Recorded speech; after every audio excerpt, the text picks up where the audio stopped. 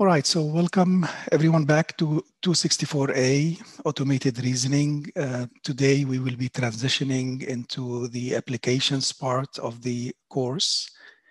We will be talking about the subject of learning from a combination of data and knowledge. We will end up introducing new circuit types, but they are based on sentential decision diagrams, or SDDs, that we studied last week. These new circuit types, which are probabilistic SDDs, or what's known as PSDDs, and their conditional version, end up being used to represent probability distributions. And as you will see, the delta between SDDs and the probabilistic version is pretty small. And all of the nice and sometimes refined and intricate properties of PSDDs are due to the underlying properties of SDDs. And we will see the application of that in the area of learning from a combination of data and knowledge. And just for historical reasons, SDDs were introduced in 2011, PSDDs in 2014, and conditional PSDDs just a couple of years ago in 2018. So let's go ahead and start with our discussion by heading to the whiteboard. All right, so let me start first by a high-level motivation about what we mean by learning from data and knowledge. This is something that is, in a sense, a holy grail in AI, and there is a lot of interest in this, but it could mean different things depending on what are you learning and what do you mean by knowledge and so on. So in this lecture, we are learning probability distributions. And when you're learning a probability distribution, there is usually the notion of a probability space. That is, you have a set of variables that represent your domain or the phenomena you're trying to reason about. And those variables define a set of possibilities, right? Variable instantiations. In this case, I have 4 variables and they're binary. So there is basically 16 possible instantiations or 16 possible states of the world. And knowledge here will mean domain constraints that are expressed in logic. And the effect of that is that your knowledge effectively is telling you that some of these states of the world are impossible because they conflict with your knowledge. So as we've seen when we looked at logic effectively eliminates possibilities, okay? So the idea is that we would like to learn a distribution but over only the feasible states of the world as defined by your logical knowledge, something like this. And the main insight that we'll see here is that if your feasible states of the world, which we call the structured space as opposed to the probability space, if those are represented by a tractable Boolean circuit, in particular an SDD, then learning a distribution over the structured space become facilitated.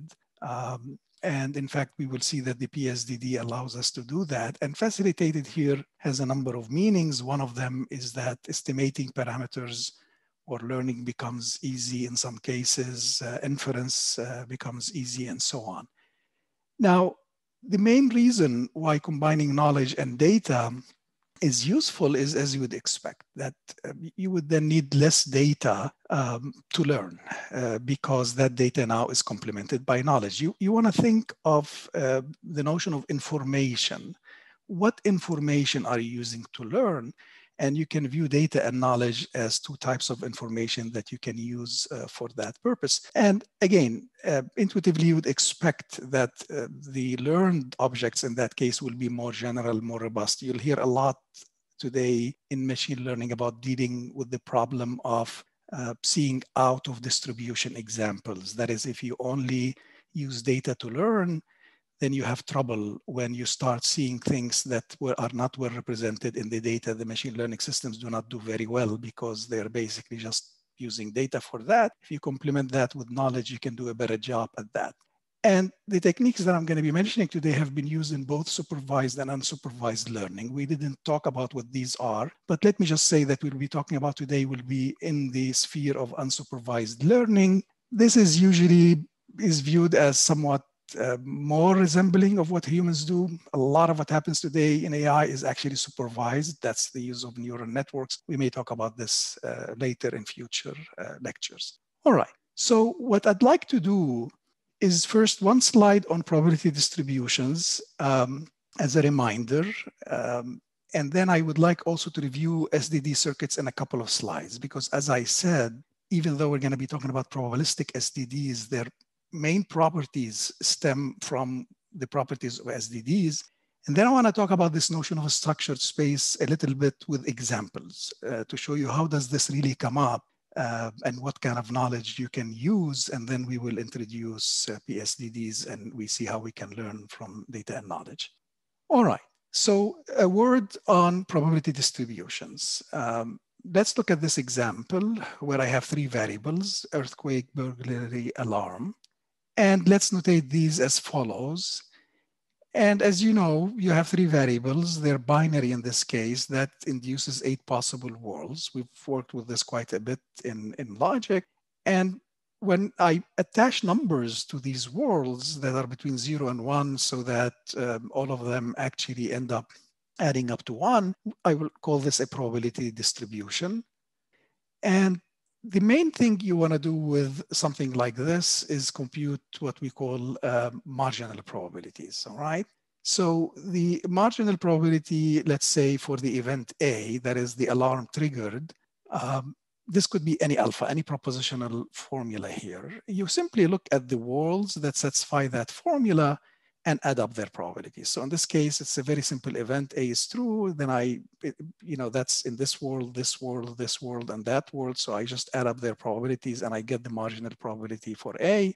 If you want to compute the marginal probability for not A, you would sum in this case, the complement set of worlds, right? So it would be this guy, this guy, this guy, and that guy, and so on. And you can do, more complex events like this one. What is the probability that the alarm would trigger and there is earthquake? In this case, there is 2 worlds that satisfy this, 1 and 3. So you simply add up the corresponding probabilities and so on. And then of course you have the notion of conditional probability. But before I do this, let me mention an issue of notation. So you see what we're doing here is having the comma. This is common in probabilistic reasoning, and it basically means A and E. And marginal probabilities are the basis of computing what we call conditional probabilities, like what is the probability that there is an earthquake given that the alarm triggered, and the formula looks like this. So this is a marginal probability, you divide them, and this is the more general base conditioning as it's known. If this is an arbitrary event alpha, arbitrary event beta, then probability of alpha given beta is just that. So I'm mentioning this because we will see that we will be learning distributions, and except that the representation of this distribution is not going to be tabular like this, because this is an exponential representation. We will represent them using PSDDs. And then the question becomes, can you really compute marginal probabilities effectively or efficiently on these new representations? Now, let me go and do a quick review of sentential decision diagrams and remind you of the main underlying properties behind these circuits, because you're going to see it's going to be the secret behind a lot of the magic that you're going to see later. So as we mentioned, SDDs are based on this notion of an XY partition, which you can think of it as a way to decompose Boolean functions, right? So I have a Boolean function, and which is the same as having a knowledge base, right? So whether you have a set of logical statements or you have a Boolean function, that's the same thing. And the idea is I'm going to take and partition its variables into X and Y and rewrite it like this as a bunch of components, some components over the X variables and some components over the Y variables. And as we mentioned last time, for this to be an XY partition, first of all, we call these guys primes and we call these guys subs. And the idea is I wanted the primes to form a partition. That means none of them is 0, and the conjunction of any pair of them is inconsistent, and they all are mutually exclusive. So we're using here the engineering notation, viewing these as Boolean functions. Again, Boolean function or a Boolean formula the same. And when you have this, that's what we call an XY partition of the function f. And remember that if it is compressed, then it's unique. So the idea was, here's how I build an SDD circuit. You give me the Boolean function, and I'm gonna apply this decomposition, and then I'm recursively gonna decompose each one of the G's and the H's, and I keep doing this until I reach boundary condition. It's as simple as this. The one missing part of this is, since this is unique, given that you choose X and Y, how do I choose X and Y? And this is where the notion of a V3 came in, that I will give you a V3 which provides a recipe or an instruction set of how do you choose X and Y at every step of the decomposition. So when you start at the beginning, you're gonna choose the root node, and that defines your X and Y. Variables in the left, under the left child, variables under the right child. Now, there's only one way of doing this, right? If you're gonna get a compressed XY partition. So that gives you the first level of the decomposition. And then if you wanna decompose further, let's say, how do I decompose this guy? Then in this case, you go to this guy here, and that tells you how to split the variables in this case. And in this case, it will be, this is your X and this is your Y. Again, left subtree, right subtree, and you keep doing this. So the fact that I'm giving you a V3 and the fact that the XY partition is compressed, then there is one unique outcome of this process. And here's an example of that, an SDD circuit that is actually was decomposed according to this V3. And here you can see the very first level XY decomposition. And you can see that gets repeated. So in this case, you can see that all of these conform to this node. This is the primes. Look at this prime and this sub. You'll find the prime here is over the variables LK and the sub over the variables PA, and similarly for that. Okay, now I just want to make one more observation about SDDs. And this is something that will end up being the secret behind a lot of the magic that you're going to see later. What do I mean by magic? When we go and start using these to induce distributions, we're going to get PSDDs, and they're going to have really remarkable properties. And the reason is, the secret is by observing the following, and this may make more sense to people who are experienced in probabilistic reasoning. In probabilistic reasoning, there is the notion of case analysis, that if you are trying to compute, let's say, the probability of some event alpha, and if you have a bunch of other events that are mutually exclusive and exhaustive, like primes, right? So remember, the primes are G1 all the way through Gn. They are mutually exclusive and exhaustive. Then you can write this as probability of alpha given G1 multiplied by the probability of G1 plus probability of alpha given Gn multiplied by the probability of Gn. This is a very important probabilistic decomposition, if you want to think. And a lot of the techniques in probabilistic reasoning end up using something like this. Usually the tricky part is to get these guys. And as you can see, the PSDD is, the SDD circuit is actually taking your Boolean formula and decomposing it in this fashion. So that is going to facilitate probabilistic reasoning, all right? Because to get these guys, I already have decompositions for them that allow me to apply this. And that ends up actually being pretty influential, as you will see later. All right, so let's move on. And now I want to talk about the notion of structured spaces before we even get to PSDDs and learning from data and knowledge. This is an important concept. And we've seen it, right? So the idea was that I have some variables that define states of the worlds, and because of knowledge, I end up eliminating some of them, and I only have these feasible states, which I'm going to call the structured space. So I want to show you actually 3 examples of that. One is probably not too surprising. The other 2 are surprising and shows you how versatile this notion of a structured space is, and also shows you how applicable the techniques that we're going to be discussing today are. So the first example of a structured space comes from this toy problem, but it's exemplary of many other things. In this case, I have a department that offers 4 courses: logic, knowledge representation, probability, and AI. And I have data on what students have taken. So each line here tells you didn't take logic, didn't take KR, took probability, didn't take AI. And there's 6 students that did that, and so on. So eventually we're gonna, what we want to learn is a distribution based on this data, so we can use it, for example, to reason about what students tend to do. Like I tell you, someone did this and didn't take that, what's the probability that they will take or not take the other course? But it happens in this case that I have program requirements and prerequisites. So everybody must take at least one of probability or logic. Probability is a prerequisite for AI. The prerequisite for KR is either AI or logic. This knowledge can be captured in these 3 propositional statements, right? This is the first one, probability or logic. This says if someone took AI, they must have taken probability. This says if someone took KR, they must have taken either AI or logic. This is knowledge now. That's what we mean by knowledge in this particular case. And if you look at what this means is, if you look at these 4 courses, there are 16 possible combinations if we look at the unstructured space. But because of this knowledge, I know only a subset of them is feasible. The others are not allowed.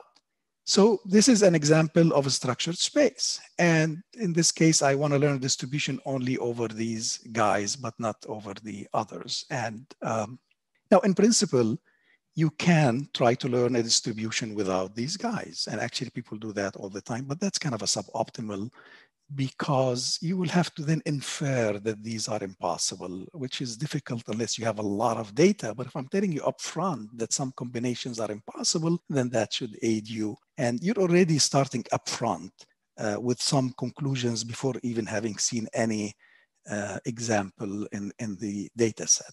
Okay, so this is the kind of more intuitive, common.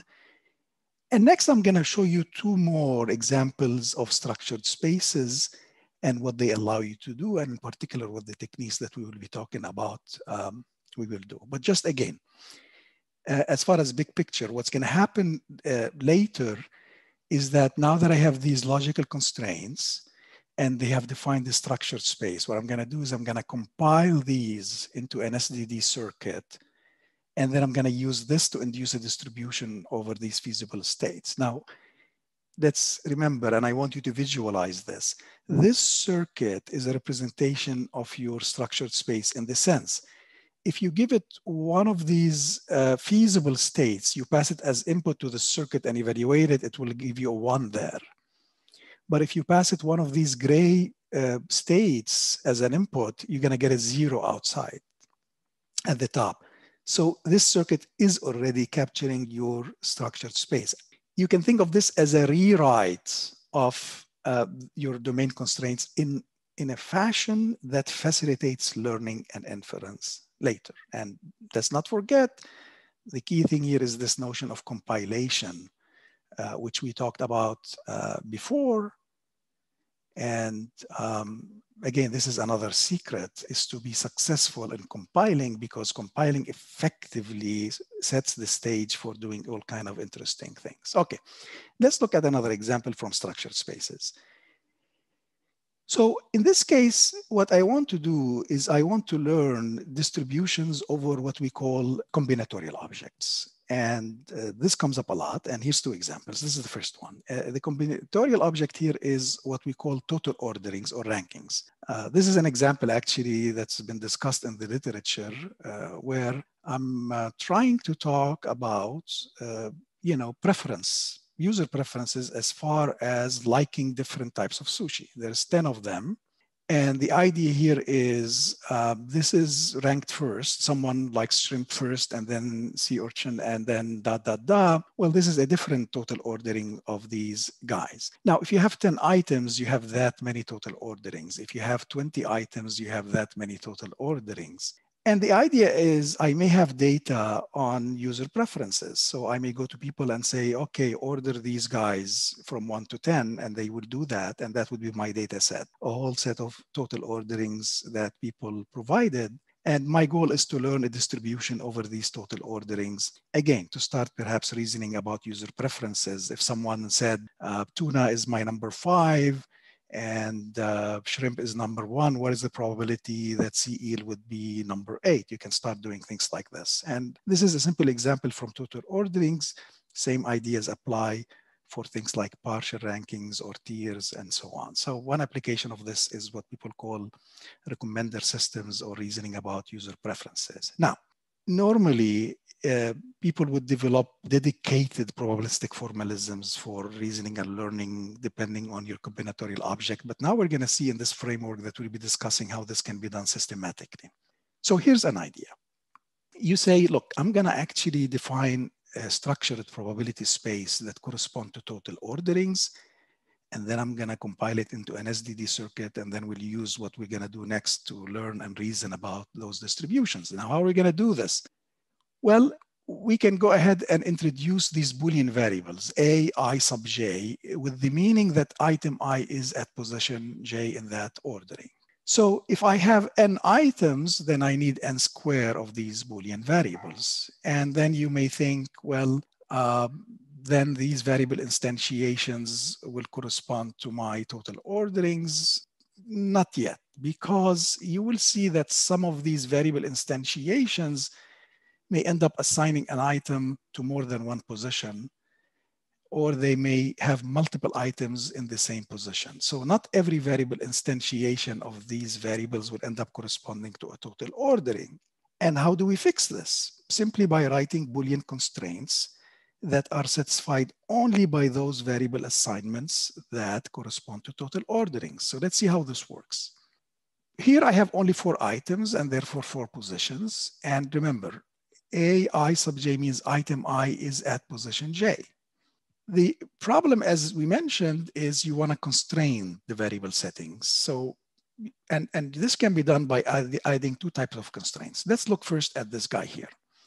What are these variables say? This is all the variables for item 2. This says item 2 is in position 1, item 2 is in position 2, in position 3, in position 4.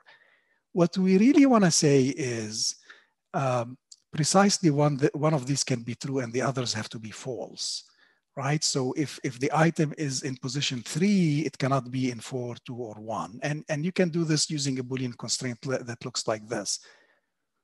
What we're doing here is we're taking a particular item, in this case 2, and iterating over all positions, j, right? We're iterating over these positions and we're writing the following.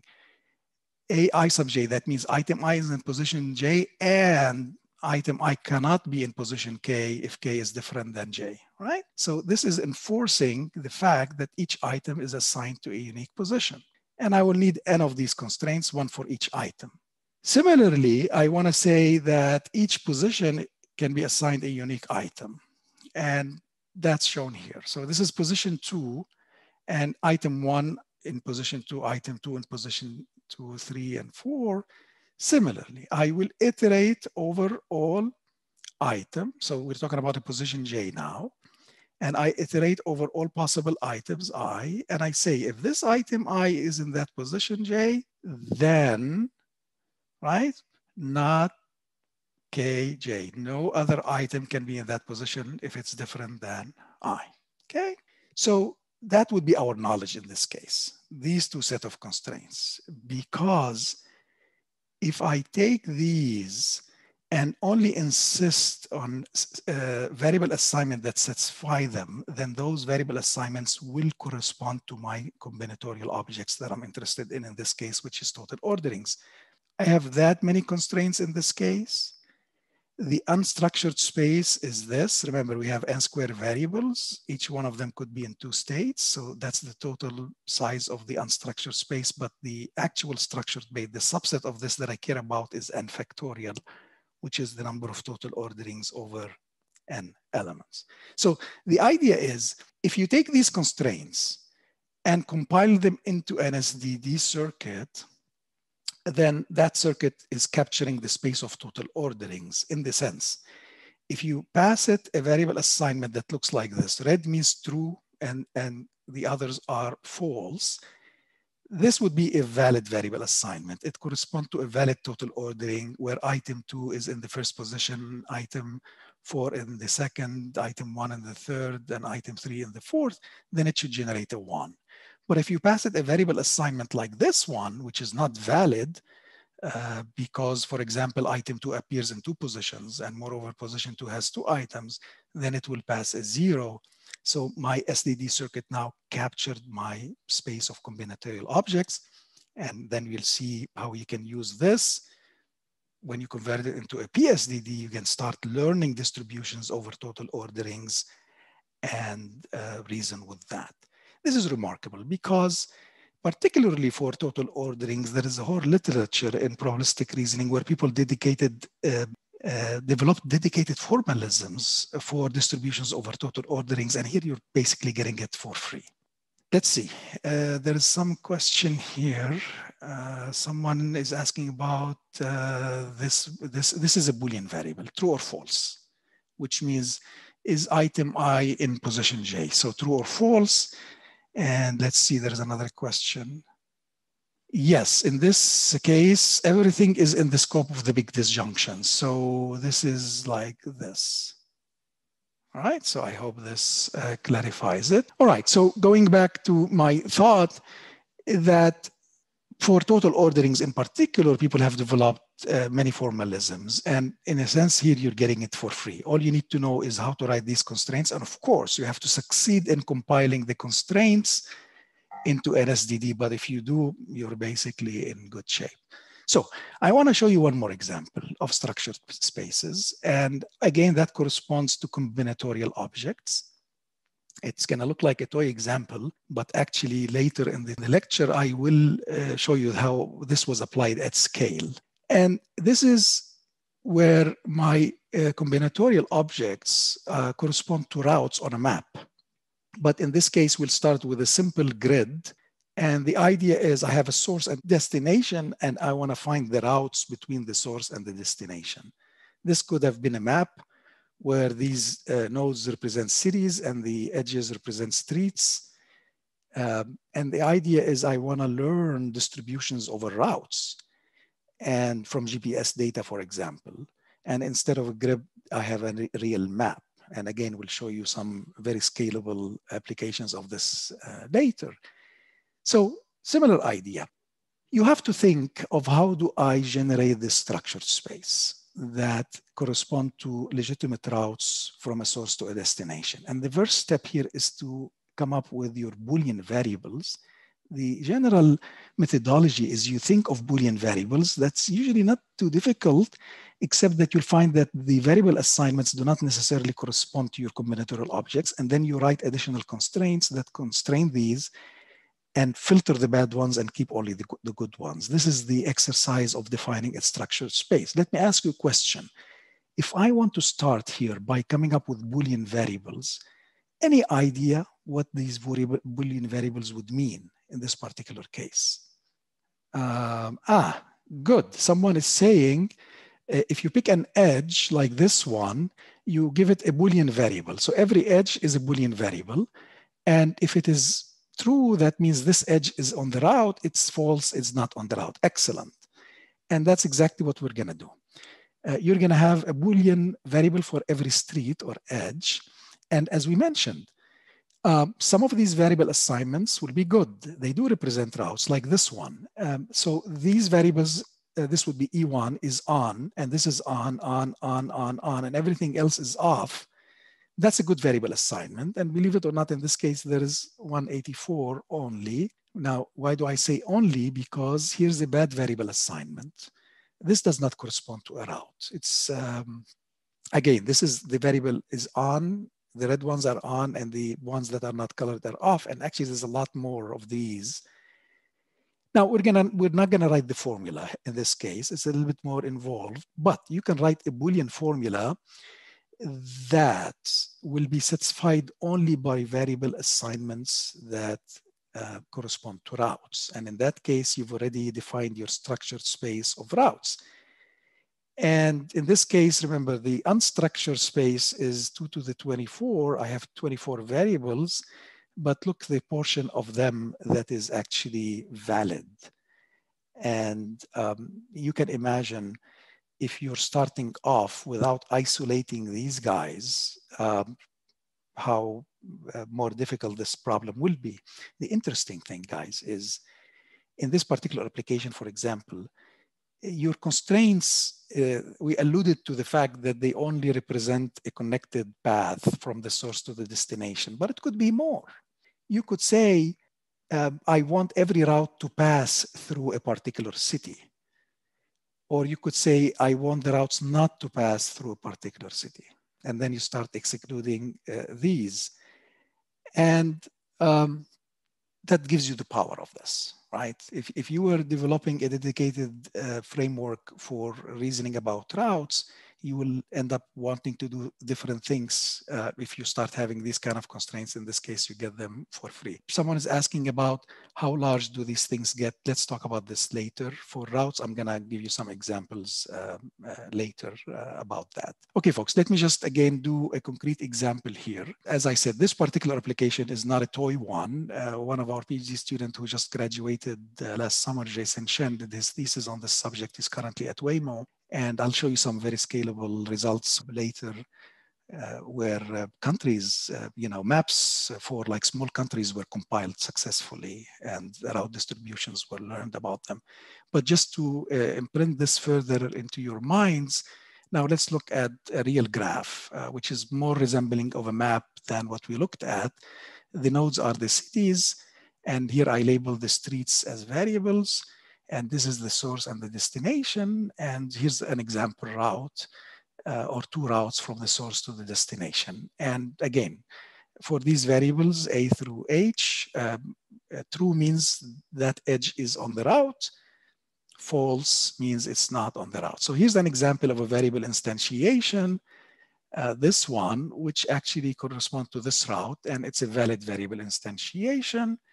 And here's a different instantiation, which is not a route, okay? This is a variable instantiation. The difference were these guys, and that should be ruled out. Once more, if we take the Boolean constraints, compile them into a circuit, this is not a properly formed SDD circuit, but doesn't matter. It's a Boolean circuit. And you can see that this circuit now is representing this map.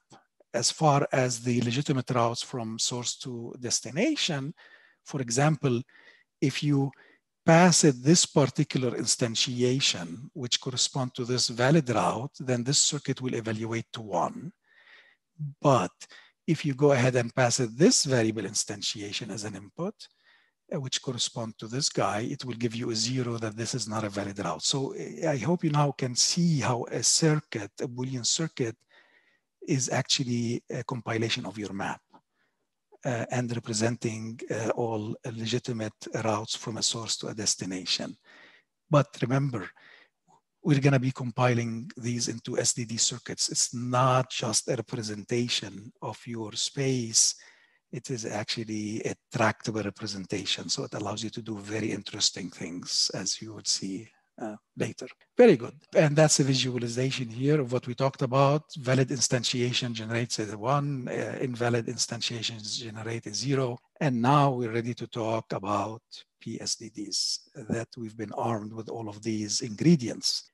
So what we'll start with is showing you the syntax of PSDDs. You're going to see how simple it is. And then we'll do the semantics of PSDDs.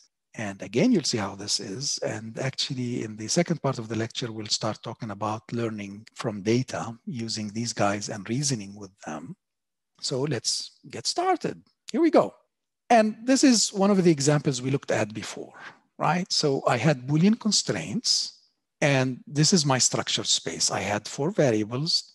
Unstructured space is 16 possible instantiations. The structured space as defined by these Boolean constraints is only these, I think 9, 1, 2, 3, 4, 5, 6, 7, 8, 9. And my goal is to induce a distribution over only the structured space. And here's how it works. It turns out to be very simple. All you have to do is go to every OR gate and put a distribution over its inputs.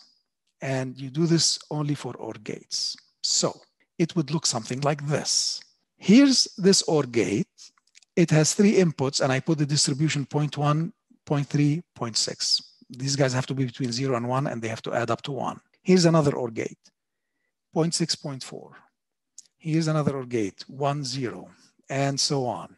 So this is basically it. The main thing is these local distributions like this one are independent of the other local distributions. So the numbers you're going to put here and the numbers they're going to put there have nothing to do with each other. These guys are assigned independently of each other. And as it turns out, and we'll see how, when you do this, this defines a distribution over these guys. That is, it will give you a distribution that if you pass it one of the shaded things, it will end up being a 0. And if you pass it one of these guys, it will end up being a number. And the numbers that are assigned to the 9 feasible ones will end up adding to 1, regardless of how you assign these numbers. When someone tells you this story and say, look, just put these numbers and that will induce a distribution, the first thing you'll ask them, well, how do I put these numbers? What do they mean? That will be learned from data, but I will tell you what they mean in just a little bit. The other question you have to ask, but wait a minute, what is the distribution? What is the meaning of this? What is the distribution that this is inducing? The other question you have to ask, can I actually induce every possible distribution that way? So let's start with the first question, which is, okay, fine. I'm going to put these numbers like you told me, and that looks pretty easy. I go to every OR gate and I throw a local distribution. Well, tell me, what is the distribution over the whole space that is induced by this guy? And the story could be told in 2 different ways. We're going to start with one of them now, and we're going to tell the second story in the second part of the lecture. But here's how it works. Very simple. All I have to show you is, if you give me one of these states, what is the probability that this creature, which is called the PSDD, what is the probability that this creature assigned to that row? If I show you how to do that, we're done. I told you what is the distribution induced by this creature. And the first story breaks it into 2 pieces. What if you give me one of these guys? Now, you know, if I give you one of these shaded guys and you evaluate the circuit, what are you going to get there? What number are you going to get there? We're talking about the Boolean circuit. If I evaluate the Boolean circuit into one of these shaded guys, I get a 0. Okay. The shaded guys are the impossible ones. So if I evaluate the circuit on one of them, I get a 0. The Boolean circuit, if I evaluate it into one of the not shaded ones, I get a 1. So this circuit already can tell the feasible from infeasible. So now let's focus on the probability of the feasible. So if you give me a feasible one and evaluate the circuit, here's what's going to happen. You're going to get a 1 here, right? So this is a 1. Now, remember, these are SDD circuits. What does that mean? They are deterministic. What does that mean? If you go to the OR gate, you're going to find that it will have at most 1 high input. Now, it has already a high output. That means it has exactly 1 high input, and that's the guy here. So we're going to chase it down. All right? So we're going down this now. So we started here. Now we're here. AND gate, since its output is high, both of the inputs are high. So I'm going to chase these guys too. And repeat the process. This is an OR gate. Output is high, must have exactly 1 high input. And it's this guy. I'm going to chase it. And we'll have both of these, or we'll have exactly 1, and similarly. So because this is an SDD circuit and because it's deterministic, when it produces a 1, you can generate this sub-circuit by just following the red wires. If you have an OR gate, there's precisely 1 red wire feeding into it, so you take that one. If it's an AND gate, all of the input wires will be high, you chase both of them. And now, this is the circuit that's being evaluated while setting every variable to true. So that corresponds to this last row here. I'm trying to show you how to compute the probability of that last row. All right, so you evaluate the circuit, you follow the red subcircuit, and all you have to do is multiply all of the parameters that you come across in that subcircuit, which are all shaded in gray in this case. So you take their product, and that would be the probability of your variable assignment. Okay, so now I showed you how to compute the probability of every variable assignment using this simple procedure. And that defines the distribution that is induced by this PSDD circuit. Now, here's one of the interesting things. Am I guaranteed to get a normalized distribution? This is going to give me a number for each one of these guys. Are they going to add up to 1? Yes, guaranteed. And that's regardless of how you put these numbers. We put them in this way. You could have put them in any other way. The only thing you have to ensure is that the distribution on an OR gate is normalized. That's the only thing you have to guarantee. And then this process that I just showed you is guaranteed to generate a normalized distribution. It will assign a 0 probability for these guys, and the probabilities it's going to assign for the other guys will add up to 1. So it is a normalized distribution, and that is the semantics of PSDD. Now, we're going to say more things about it later, and you'll see that the story about what distribution is represented by the PSDD becomes simpler later. But not only is this distribution normalized, it has a number of properties, some deep properties that are implied by the underlying Boolean circuit. So this distribution is this because I assign these parameters in this way. You could have assigned them differently and you get a different distribution, but all of them satisfy some properties that you can infer from the structure of the Boolean circuit. For people who are familiar with things like Bayesian networks, this is similar to saying, if you give me the Bayesian network structure, then whatever distribution it induces by parameterizing that Bayesian network, all of these distributions will satisfy some properties that I can infer from the structure of the Bayesian network. This is the same story, but on circuits. I want to give you next a hint of the properties of the distributions satisfied by this.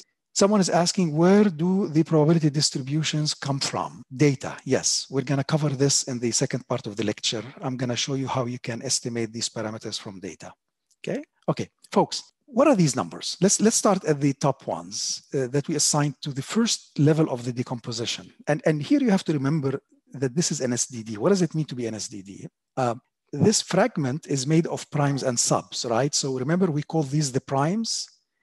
And these were the subs here, sub, sub, sub, okay? Now, what is a prime? A prime is a Boolean circuit. Forget about the numbers now. A prime is this Boolean circuit here. So it really represents a Boolean event. It's a Boolean formula, right? And this prime is also this circuit here, which is a Boolean formula. And this guy is a Boolean formula. Okay, here's the thing. If you go to this PSDD, which induces a distribution, and go to that distribution and say, distribution, what is the probability you're assigning to the event P1? Distribution, what is the probability you're assigning to P2 and P3? Anybody gonna guess what we're gonna get? What are these probabilities? They're gonna end up being these three numbers.